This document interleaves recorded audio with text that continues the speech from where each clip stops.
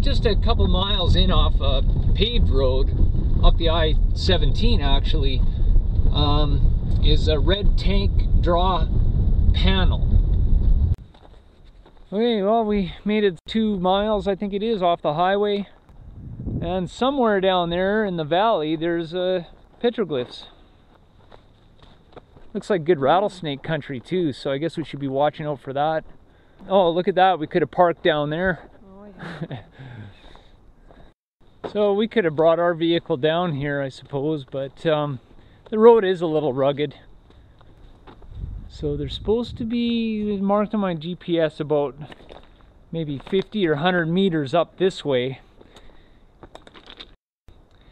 You know, you'd think if they're on one part of the rock wall, you'd see them all over, you know, in some other parts, but we're not seeing anything yet.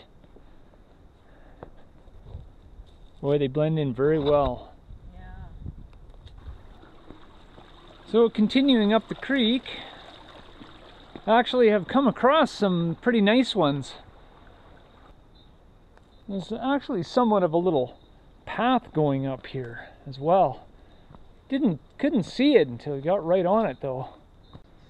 Now they got a camera monitoring this site right in the middle of the frame on that tree trunk.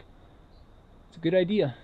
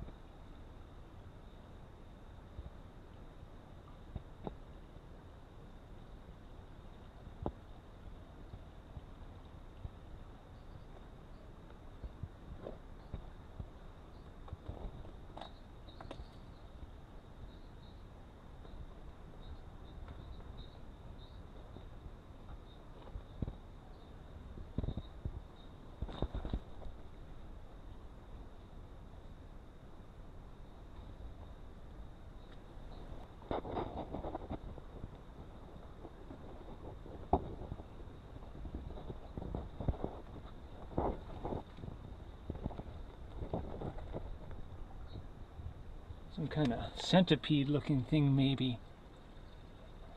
Don't really know what those are. And some other feature, don't know what that is.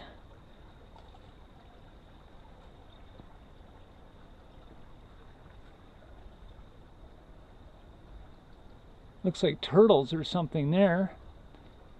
And a person. And some peck marks I think they're called. That's a pretty nice scene here. Nice little hike.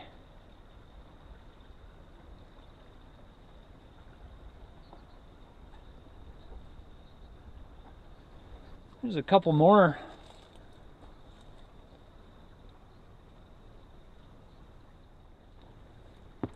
So going up higher, we'll see if we find anything up here. That would be a way to the top actually. That could be climbed right up out of the canyon.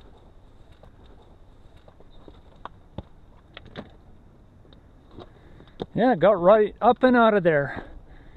Interesting, and there's even a little path. And our car is up over there. So we came along there, kind of halfway between those red rocks and where we are right now. Went down into the valley, up the valley here, about maybe 200 meters, maybe 150, and then right up here, and right up at the base of where I came up was the petroglyphs. So that would be it.